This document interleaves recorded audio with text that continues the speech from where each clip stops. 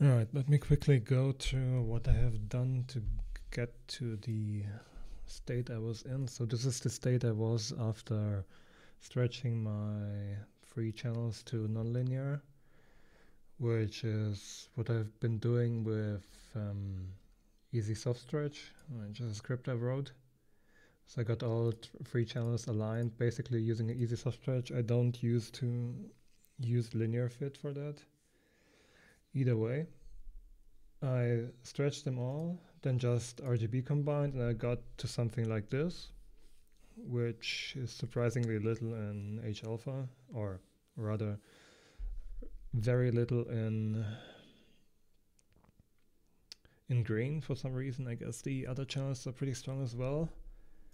In any case, I took an invert first because the stars were magenta and I didn't want to have that.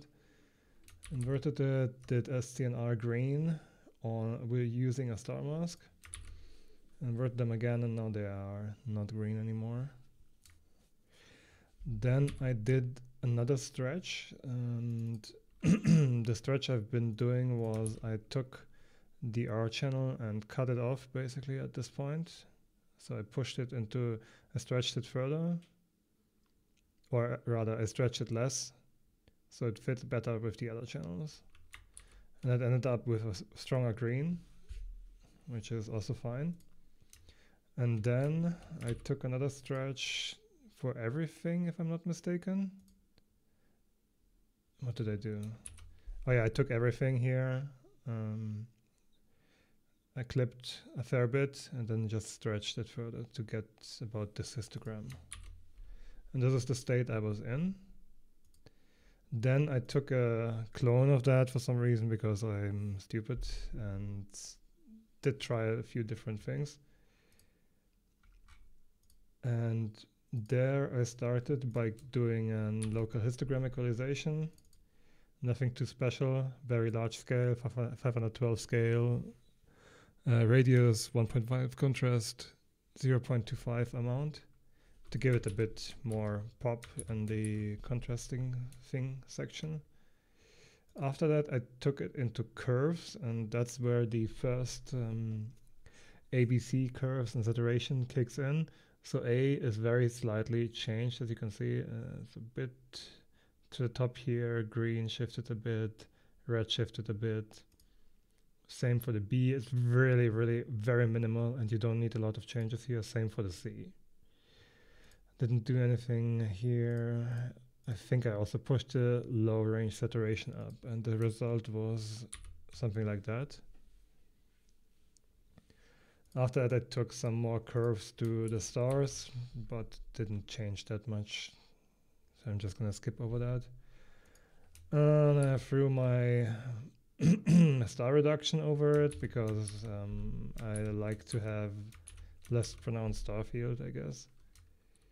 Then I took a more an MMT sharpening pass. As you can see, it does sharpen the smaller structures quite nicely. It's not very difficult, it's just a very slight 0.01 to 0.04 values up in the bias of the channel of the layers 2 to 4. Of course, it depends on the data. After that, I threw on another curves with, what did I do? I changed the B channel and the A channel again a little bit. So it's more like a slight S curve here. And here's just a bump in this direction, which didn't do that much, but it intensified the yellows here. Then I threw another local histogram equalization over it with a smaller radius, but otherwise same settings. After that, I took another histogram transformation by clipping the R channel even further and stretching it even further to intensify the SII, which resulted into a more orange hue on the outside. Threw in another local histogram equalization with even smaller scale to make it pop a little bit more. Threw in another another histogram transformation what did I do there? Let me check again. Okay, so I stretched R a little bit more and de-stretched B, which resulted in it's very subtle. I don't know if it's even gonna show on video. And then for the last step, I threw on another saturation curve, which gave it the final orange look that I wanted, while keeping most of the contrast intact. So I didn't do any denoising on the RGB or anything anymore. In fact, the only denoising and everything I did was on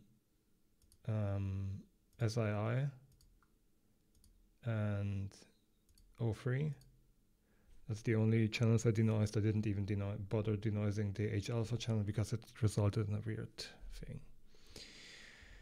Anyway, that's pretty much what I've been doing with the RGB here, and that resulted in this. So I clipped a fair bit at the edges everywhere, but that was necessary to facilitate the colors that I wanted. So it's a play of the histogram transformation channels in tandem with curves, ABC, and saturation.